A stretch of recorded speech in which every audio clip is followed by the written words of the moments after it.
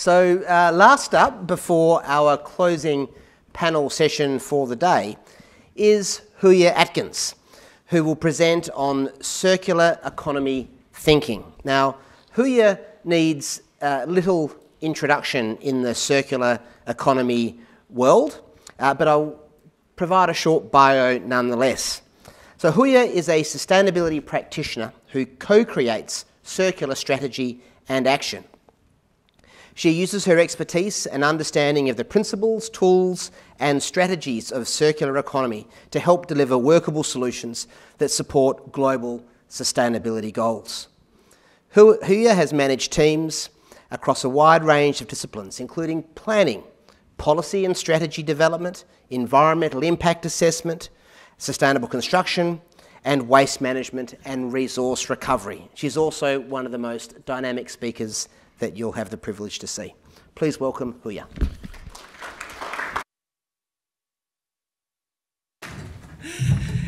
Thanks, Joshko, and shout out to you, sir. I have lost a fabulous lunch break to Eric at some time, at whichever conference we were at. It was well worth my time to go and spend time with this man. So remember, we don't need perfection, we need commitment and we need passion, and you have that. So head off to the UAE and have a fabulous time. So thank you so much to DPIRD for asking me back again this year. I guess you know that you're saying some things that are resonating if you get a second invite. So that is a very good thing.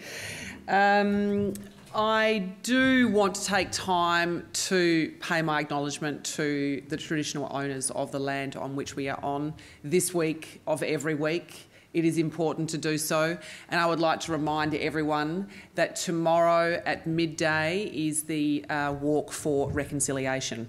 And I welcome you all to come and join me and many others, I hope, who will be there in collaboration, support and allyship with our Aboriginal colleagues, family and community. I think this is the year that they may need us more than ever. So if that moves you, please be there tomorrow.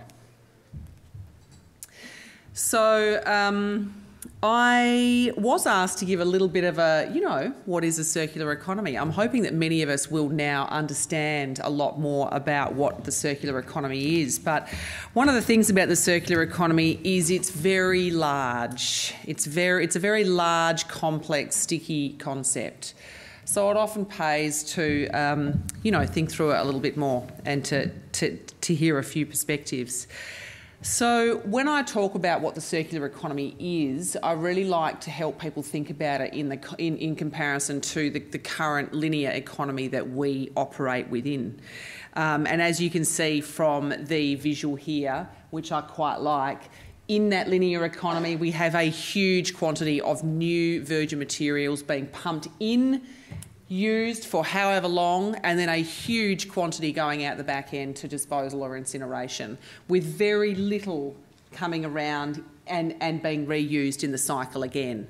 Now we need to and are moving away from that into this more circular approach where we still have inputs of virgin materials but far, far less, because we've acknowledged and valued the materials already in the system working for us, and we have continued to circulate them. So we are also working then to solve our fundamental and enormous waste problem. So circular economy is also not just about recycling, as you may have guessed by now. Many of us are moving on from thinking about circular economy in the waste management context, but there is still some thinking to go. So what we know, and when we talk about the 10 R's of the circular economy, what we know in almost every case is that the most amount of impact that we can ever have for the cheapest price is going to be right up the front when we're thinking about how we are designing our products to come into the market. So in that instance, we are right up the end of thinking about refuse, rethink and reduce, for example. One of the things that we're not so good is at the human race is at the avoid point. Do we need it? Why are we purchasing it? Why are we wearing that 15th version of whatever it might be? Underwear is fine. Maybe we don't need 15 winter coats, particularly here in Perth.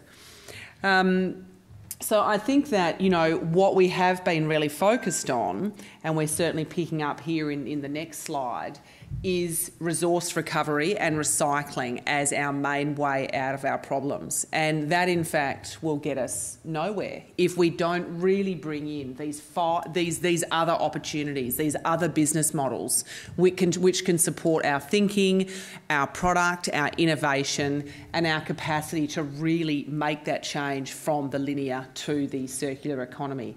So looking at circular supplies, and we're seeing a lot out here in the centre room around new opportunities for supplies, around packaging, for example. We've just had 4 great presentations, so that we are actually bringing in supplies that can be circulated. They are in fact designed purposefully to be circulated continuously in the system.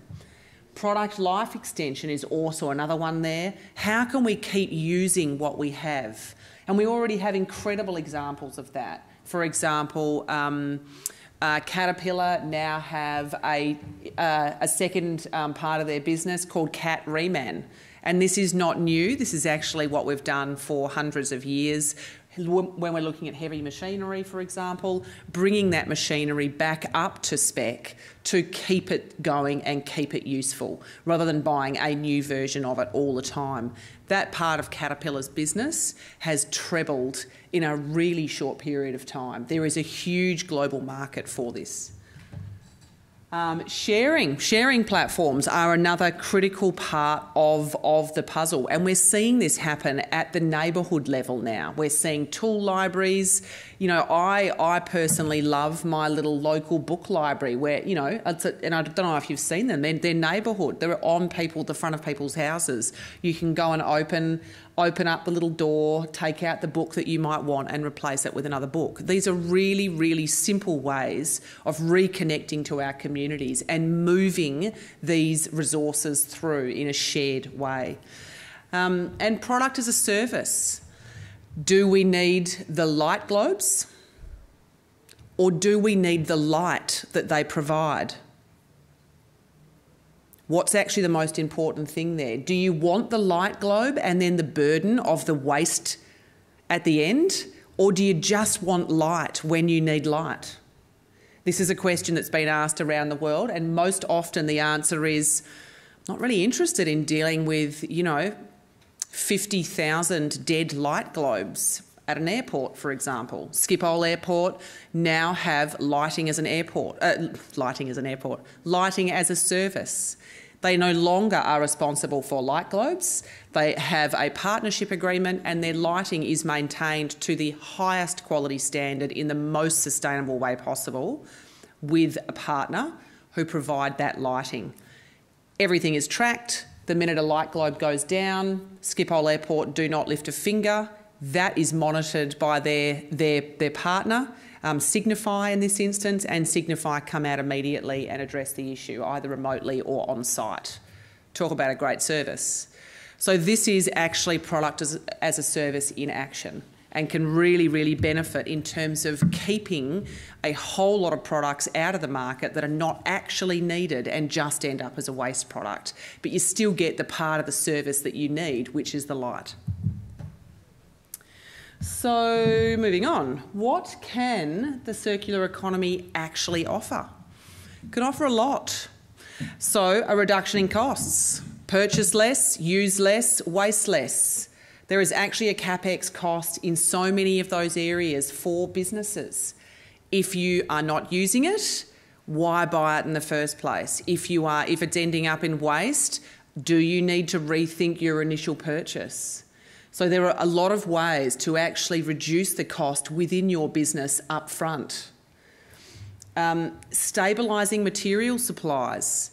COVID, through our lockdown periods, hopefully gave us a really, really good shake-up as a globe. We're beginning to understand what can happen to our global supply chains pretty much overnight. I mean, if we'd been told that our entire international air fleet was going to be grounded, in the coming 3 months, people would have thought you were completely bonkers. But that's actually what happened.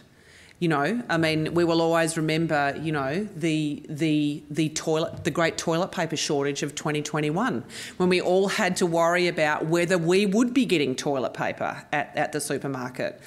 And in fact, we were experiencing, the Great Wall that Mark McGowan built us to keep us safe also presented great challenges. We had significant barriers to getting our remote workforce into our state. A lot of our FIFO workers in the mining industry are coming from other parts of Australia or New Zealand or internationally. It was very, very difficult to get them in and out. So we were at real risk of some parts of our economy grinding to a halt. So we needed that shake-up. We need to learn from that shake-up. This is possible, and we need to be stabilising our supply chains in a local and resilient way going forward. Also presents us with revenue opportunities, so to actually maximise the use of underutilised resources. We all have many resources that are sitting around at home or in our businesses that are underutilised. What about if we could share and create the opportunity to essentially create a second revenue opportunity there? Product repair and manufacturing and product as a service, as I mentioned, is really swinging up. I was at an event last night where we introduced a partnership between Good Samaritan Industries, South Metropolitan TAFE, their fashion school, and the recreation and teaching of the essential skills around repair, remanufacture, and upskilling new fashion students in how to do those things. As I was talking to South Metro TAFE, they were saying every fashion student who wants to come in wants to be a fashion designer. Now, we're not telling them that probably is highly unlikely for the vast majority of you. Where you will get work is in having those basic skill sets that you can apply where it is needed. The fantastic thing about the partnership between Good Samaritan Industries, South Metro TAFE, is that Good Samaritan Industries and many other charities are experiencing an incredible, as many of you may know, an incredible amount of increase in volume of donations. Everyone from the bottom of their heart, coming from a good place, is dropping off so many more clothes now. 2/3 of what is dropped off volume-wise is either ending up in landfill because it cannot be repaired, or it comes in, it might need a new zip, a new button, a new hem. There is no one to do that work. And so 1/3 of what could be going onto the shelves is also going to landfill.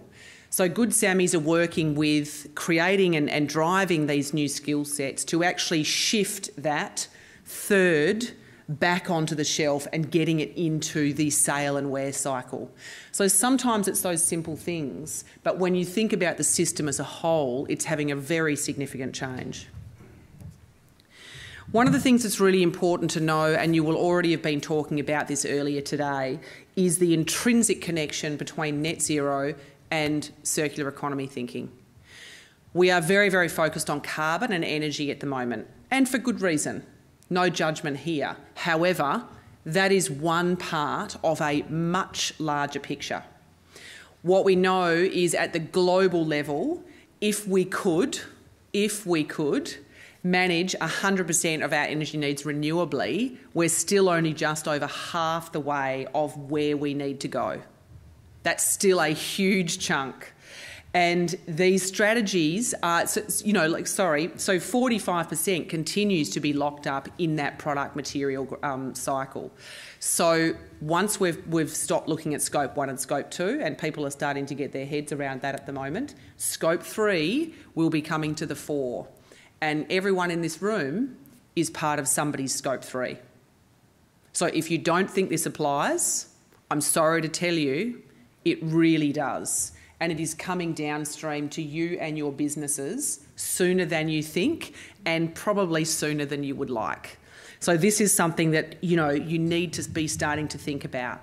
How is the product that I am creating and selling back to whoever it is that you're selling to, a major in particular, how am I going to be called to account for what I'm producing as a manufacturer or a producer and the impact that that has in somebody else's supply chain? One of the things that has come down very recently, so in the last sort of 4 to 6 weeks, if you're in the circular economy space, like myself, it has been a rapid fire, super exciting period of time. There have been so many international and national drops of standards, interim reports, you name it. We are squarely in the transition. There's a lot on this slide. What I want you to know fundamentally is, if you don't know already, we have a circular economy ministerial advisory group of industry, national experts that is directly advising Tanya Plibersek and a variety of other members, other ministers, other federal ministers, because obviously there's a lot of connection and overlap between this and this portfolio and their portfolios. So the key thing here to understand is our federal government is well across the circular economy transition, and our federal government is working out how we start to do that. So this is not a buzzword that will be going away. This is a transition that we are on. 3/4 of the G20 already have national circular economy plans. And just to highlight that for you, 40% of Australia's exports are to those G20 companies, are to those G20 countries. So if you're in the export business, you need to be thinking about your products and how you're feeding into this wider agenda.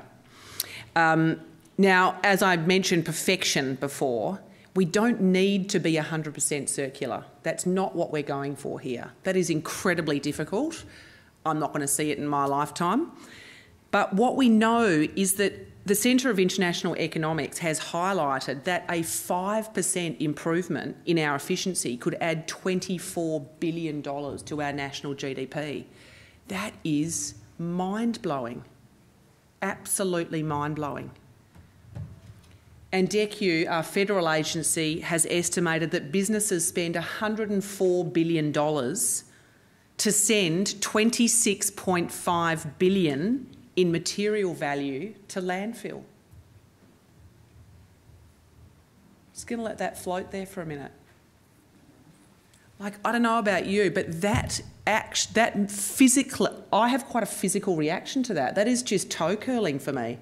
Like, staggering that we invest so much as businesses to put so much more, and yes, it was billion, not million, into landfill. So this stuff is bonkers, right? Absolutely bonkers. So we are being left behind, but we are working very hard at the federal level to catch up, and it will trickle down. So we are on the journey. Now, I feel like some of my examples are going to pale in significance to some of the ones that we've got out there, and I'm thrilled about that. So I'm going to go through these super quickly. Let's just take one of many. I love wool packing as a great concept. This new option looks at taking non-textile grade coarse wool, which was in fact a waste product on farms, replacing styrofoam to package cold items. It's biodegradable, it's compostable at home, it's reusable, and it valorises a waste product. This keeps pharmaceutical products cold enough, seafood cold enough, meat cold enough. Super cool way to valorise waste, and a great, end product. Many more there. We've heard about wine, not even going to touch on that.